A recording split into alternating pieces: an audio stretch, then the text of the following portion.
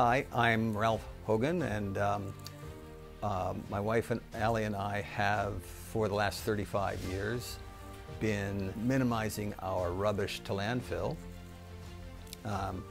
And we've done it in the past through recycling, really being careful as to what we would purchase, and avoiding plastic packaging whenever we could, bulk buying whenever we could, either using our own containers or getting things in paper. So much of what was recycled, we were shipping it over to China. Well, that doesn't make any sense. And another thing is that we grow many of our own vegetables. Not all of them, but we get all our salad greens from the garden out and back, and some of our vegetables and some of our fruit.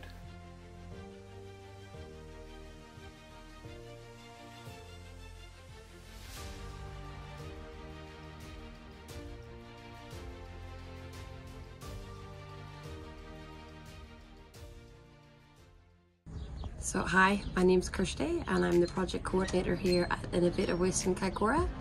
And a lot of my job is doing a lot of education around the community and in the schools to try and show people the right way to recycle and how we're trying to become more zero waste here in Kaikoura. So when it comes to your tin and your alley, which is your foods, for like your beans and stuff like that, it goes in a full circle, so it's fully recyclable, so it just gets melted down and turned right back into those tins that you see in the supermarket. So tins and alleys are really good, as well as glass. Glass can just, it keeps getting recycled over and over and over again, and it sticks to that same grade, so it's a really pure way of recycling.